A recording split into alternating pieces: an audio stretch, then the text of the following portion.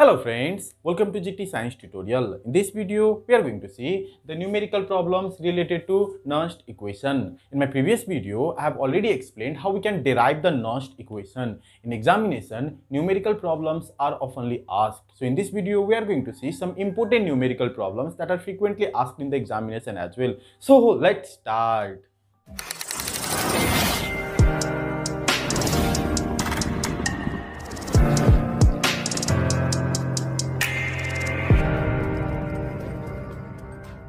So this is the question of the first numerical problem, that is calculate the EMF of the cell. We need to calculate the EMF of the cell. The cell notation is given over here. In the left side there is zinc that is converting to zinc ion, whose concentration is given to be 0.001 m. This double vertical line represents there is a salt bridge in the cell, and in the right side there is silver ion whose concentration is given to be 0.1 m, that is converting to silver metal. And two given conditions are given there. The first one is the standard electrode potential of silver metal or silver electrode is given to be 0.80 volt, and that of zinc metal or zinc electrode is given to be minus 0.76 volt. First of all, let's write the given values. Given E0 Ag plus Ag is given to be how much? 0.80 volt, and similarly E0 Zn2 plus converting to Zn is given to be minus 0.76 volt. So these are the two given values. First of all, we need to calculate the standard electrode potential of the cell, and that can be calculated by using a formula, that is E0 cell is equal to E0 cathode minus E0 anode. Now if we have the value of the standard electrode potential of the two halves, or simply the cell notation, then we can easily know which one is anode and which one is cathode, or which one is oxidation half and which one is reduction half. If we have the cell notation, the left side is always of the oxidation half and the right side is always of the reduction half. Similarly, you can say that the left side is always of the anode and the right side is always of the cathode.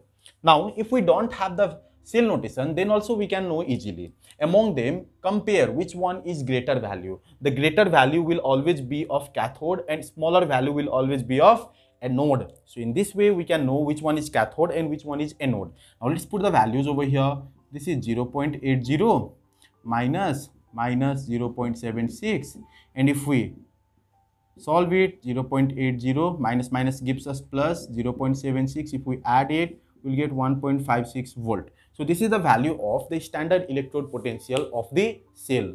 Now moving to the next step, that is to write the redox reaction of the cell. For that we need to know what type of reaction is happening at anode and what type of reaction is happening at cathode. At anode, zinc is losing 2 electrons and it is converting to zinc ion, right? So zinc is losing 2 electrons and it is converting to zinc ion. This is solid, this is aqueous.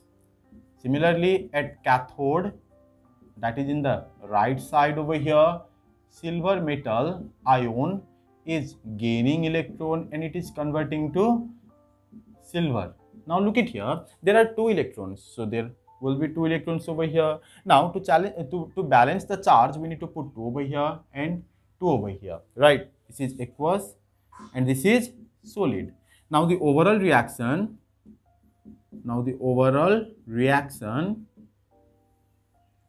can be obtained by just adding them. If we add them, this 2 electron will get cancelled out because they are on the opposite side of this reversible sign, and we get Zn plus 2Ag plus giving us Zn2 plus 2Ag. So this is the overall reaction. Now we can apply the Nernst equation. Using Nernst equation,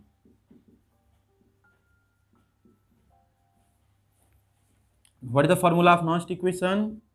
Look at here. E cell is equal to E0 cell. E0 cell means standard electrode potential of the cell minus 2.303 RT by NF log the concentration of the product side by the concentration of the reactant side. So here it will be Zn 2 plus into Ag. Now look at here, there is 2 in front of Ag. This is the stoichiometric coefficient and this will come as the power. Divide by the reactant part, that is Zn into Ag plus, and here also there will be 2 because 2 is the stoichiometric coefficient over here. Now we need to put the values. E naught cell means how much? 1.56. 1.56 minus, look at here, this much value, except N, there is 2.303 RT by F. R means universal gas constant, whose value is 8.31. T is the absolute temperature. Now in this case, the temperature is not given, and if the temperature is not given, we need to consider the temperature to be 25 degrees Celsius. That is the standard temperature, or 298 Kelvin. So we need to put the value of T to be 298 Kelvin, and this F means Faraday's constant. Faraday's constant has a value that is 96500 Coulomb. So if we put the value of RT and F and multiply it by 2.303, then we get a value that is 0.0591 by N. Yeah, 0.0591 by N. N means, sorry, look at here. N means how many electrons are involved in this reaction? 2. So it will be log Zn2 plus by Ag plus whole square. Now you might be wondering, why didn't I write this and this value? Ag and Zn are solid and their concentration is taken as 1. So we can simply neglect these two and we get this much of values. Now let's put the values again. 1.56 minus, if we divide this by 2, we will get 0.02955 minus, into log, the concentration of Zn2 plus ion is given to be 0.001, we do not need to write 0.001 by the concentration of silver electrode is given to be how much? 0.1 square. Now if we put these values in the calculator, then we can directly get the answer, and that answer is 1.58955 volt. So this is the value of the electrode potential of the cell when the concentration of zinc electrode is given to be zinc ion is given to be 0.001 m, and that of silver ion is given to be 0.1 m. So this is how we solve a numerical problem like this.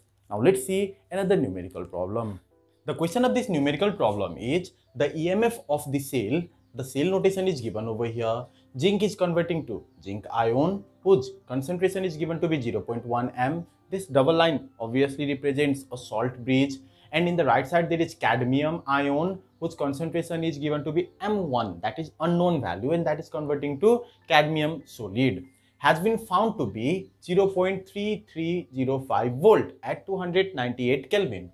Calculate the value of M1. Now in this case, we need to calculate the value of M1, and the given conditions are standard electrode potential of both the electrodes are provided. Now how to calculate? Let's see that. Solution. First of all, we need to calculate the standard electrode potential of the overall cell, right? So first of all, let's write given values. Given E0 Zn2 plus Zn is given to be how much? Minus 0.76 volt. Similarly, E0 CD2 plus CD is given to be minus 0.40 volt. Let's calculate the value of E0 cell. How will we calculate? Yes, the formula is E0 cathode minus E0 anode. I have already told you there are two ways to know which one is cathodic reaction and which one is anodic reaction. See the values. The greater value will always be of cathode and the smaller value will always be of anode. Or you can see the cell notation. The left side always represents anode and the right side always represents cathode. So let's put the values now. In the cathode part there is cadmium, right? So 0.40 volt minus, there will be minus 76 volt. Let's put the values now. Minus 0.40 minus plus 0.76. How much will it be? 0.36 volt, right? We get this much. Now the second step is to write the general redox reaction that occurs in the cell, right? For that we need to write the reaction at cathode and at anode. At cathode, see the right side. At cathode, reduction reaction happens, that means gain of electrons. So it will form CD, right? At anode, oxidation reaction happens, that is loss of electrons. So it will be Zn 2 plus 2 electrons. Actually, I should be writing this first. I've written this in reverse. Okay, for overall reaction, we need to add them, and if we add them, this 2 electron will get cancelled out, and it will give us Zn plus Cd2 plus, and it will form Zn2 plus Cd. So this is the overall reaction that occurs in the cell. Now finally we can use the Nernst equation. Let's use the Nernst equation. Using Nernst equation. What is the formula of Nernst equation? E cell is equal to A naught cell minus 2.303 RT by NF into log the concentration part of the product, that is Zn2 plus Cd by Zn Cd2 plus. So we get this value, right? Here in this case, E cell is given, that is 0.3305 volt is equal to E naught cell, we already calculated, that is 0.36 volt minus this much value as a constant value, that is 0.0591 by n means 2 log. We can simply neglect this Cd and Zn because their concentration will be 1, right? Now we can put the value of concentration of this zinc ion and cadmium ion respectively. The value of the concentration of zinc ion is 0.1 and that of cadmium ion is given to be M1, right? That we need to calculate. Now it can further be written as 0.3305 is equal to 0.36 minus, in this place we could write 2, and if we divide we can easily get 0.2955. Similarly we can write log 0.1 by M1, right? Now see, there is a negative value. To make it positive we need to take this value to this side and this value to that side. So we'll get 0.2955 log 0.1 by M1 is equal to 0.36 minus this value will go that side, 0.3305. We get this much, or log 0.1 by M1. If we subtract, then we will directly get 0.0295 divide by, and if we take this value to this side, 0.2955, then this will give us 1, or log 0.1 by M1 is equal to 1. Now to remove this log, we need to put anti-log on both the side, and if we put anti-log on both the side, this log will be removed. So it will be 0.1 by M1 is equal to anti-log of 1. And anti-log of 1 means how much? 0.1 by M1 is equal to anti-log of 1 is 10. Now if we solve it and find the value of M1, we will directly get the value of M1 to be 0.01 M. So this is the required value of M1, that is the concentration of the cadmium electrode, that is given to be 0.01 M. So this is how we solve this type of numerical problem. Now let's see one more very important numerical problem for the examination. The question of this numerical problem is, a galvanic cell consists of 2 electrodes. There are 2 electrodes, one is made up of zinc, another one is made up of lead. Zinc electrode is immersed in 0.1 M zinc ion solution and lead electrode in 0.02 M lead ion solution. So they are immersed in respective ion solutions having different concentrations. Now we need to calculate the EMF of the cell at 298 Kelvin, that we calculate by using Nernst equation. And also we need to write the cell notation of this given cell.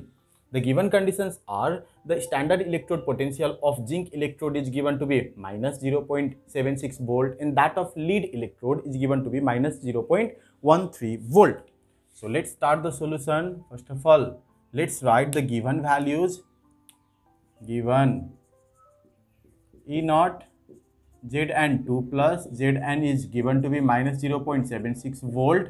Similarly, E0 Pb2 plus, Pb is given to be minus 0.13 volt. Now let's calculate the value of E0 cell that we are calculating to get the value of E cell by using Nernst equation. It will be E0 cathode minus E0 anode. Now we need to know which one is cathode and which one is anode. I have already told you how we can know. If the cell notation is not given, then we need to see the values. Which one is greater value, that will always behave as cathode, and which one is smaller value, that will always behave as anode. So here among them, which one is greater value? This is greater value, right? So this is behaving as cathode, and this one is smaller value, so this will behave as anode. So let's put the values now. Minus 0.13 volt minus 0.76 volt, right? Now let's add them. How much will we get? Minus 0.13 volt plus 0.76 volt, and if we add them, we will directly get plus 0.63 volt. So this is the value of E0 cell. Now as we know that which one is anode and which one is cathode, we can write the anode reaction and cathode reaction, right? So at anode, what type of reaction will happen? This is the anodic part, right? Zinc. So zinc will lose 2 electrons because at anode oxidation reaction happens. Oxidation reaction means loss of electrons. This is in solid form, this is in aqueous form. Similarly at cathode,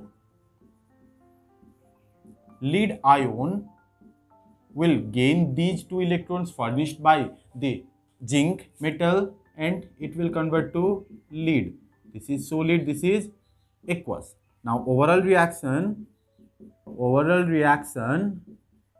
is simply the sum of the reaction halves, right? So let's add them. It will be Zn plus Pb2 plus, this electron will get cancelled out, and we get Zn2 plus Pb. So this is the overall reaction. Now we can write the cell notation from here as well. The cell notation.